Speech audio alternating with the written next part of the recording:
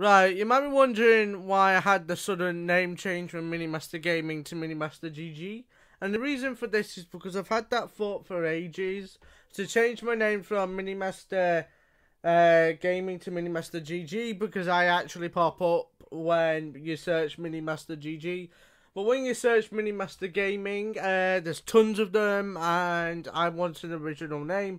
So MinimasterGG pops up, and I'm the only MinimasterGG. So that's why I want to become MinimasterGG from now on. So yeah, I'll see you in the next one, guys. Goodbye.